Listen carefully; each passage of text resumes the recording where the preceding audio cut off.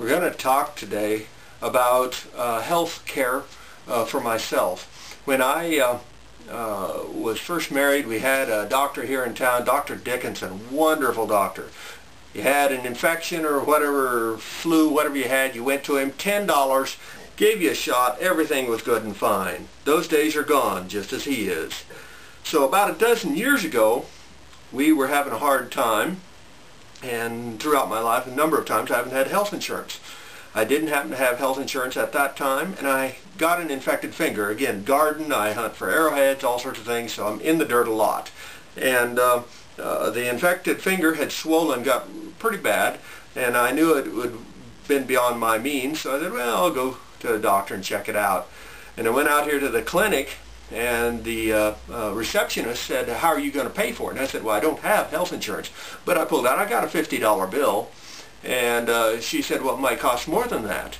At the time, it cost $37 to get in. Of course, it costs $100 or more now. But I said, well, I don't have any other options right now. It's all the money I got, hard cash, and not much chance of making much more money through the winter time here. And so she said, well, you can't come in then. Now that puts the fear of God in you. And I said, what am I supposed to do? And she said, we don't owe you nothing. And I said, I understand that.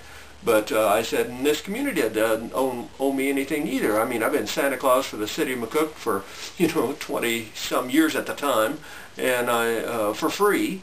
And I said, I'm not asking for anything. I'll pay my way.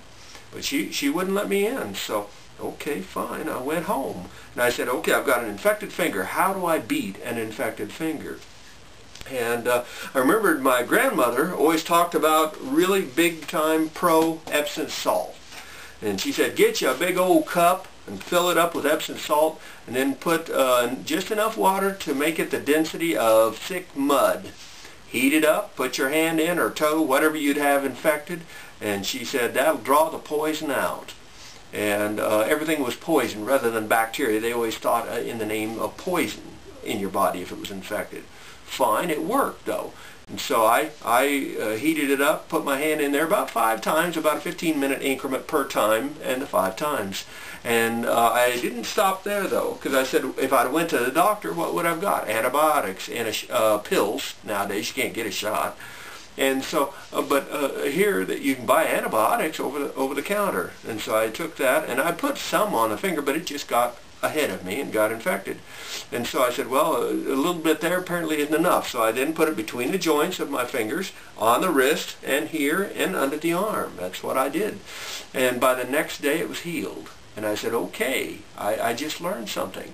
Now, if I'd have had to go another day, I would have used everything I needed. But I've never, myself, ever needed to use that second day to try to heal myself from infections.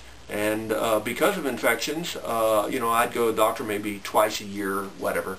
And in the last 12 years, I've never had to go back to the doctor for an infected finger. When it starts, I immediately hit it big time, and it goes away. And I've healed it, if you will, at my own home, and saved a bunch of money, I might add, too. Now, true, down the road, we got health insurance, and we've always been treated good at the clinic out here. But it was a terrible thing that I wasn't treated, and it just puts the fear of God in you that it might happen again for whatever reason.